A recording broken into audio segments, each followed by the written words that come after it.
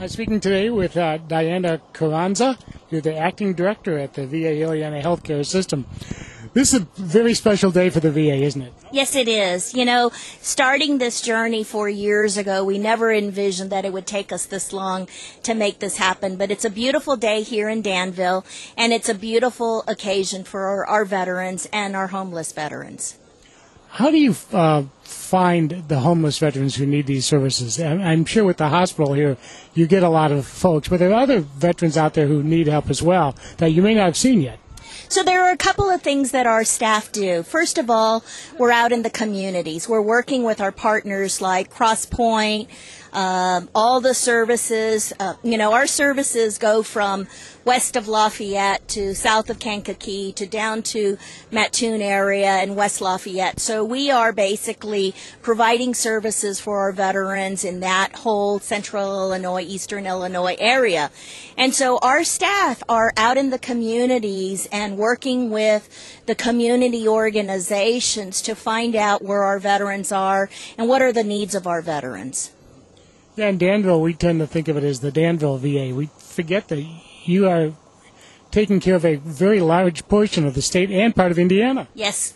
And one of the things that we do best is reaching out to our veterans throughout our service area. We just had a Veterans Town Hall in Springfield, Illinois, and 75 veterans were there to provide us with some input of the services that we provide and maybe the services that we don't provide that they are desiring.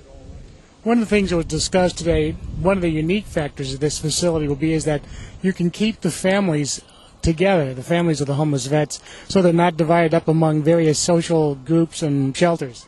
That is one of the unique things. When the VA provides services, the spouse is not included except in some of the counseling opportunities, but when we provide any kind of housing, they're not included. And that's really a difficult problem to address. The way the VA works is that whatever services we provide are through congressional legislation. So we can't just decide tomorrow that, we'd like to do this. It's something that Congress passes to us that allows us the rules and regulations of what veterans we can serve.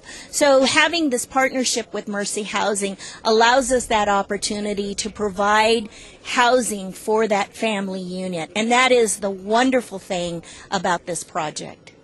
Will there be medical personnel actually in that facility, or will they just be real close by? We're partnering with Mercy Housing that we're going to have social workers included in the facility. We're going to have some offices there. That way they don't have to go all the way into the facility to find out what kind of services that we provide. We're also partnering with Danville Area Community College to provide educational resources also. So this is really a community event. It's a community effort, and it really is going to take a village or a community like this to really make this a success. Well, thank you very much for talking to us. Congratulations. Thank you very much. I appreciate it.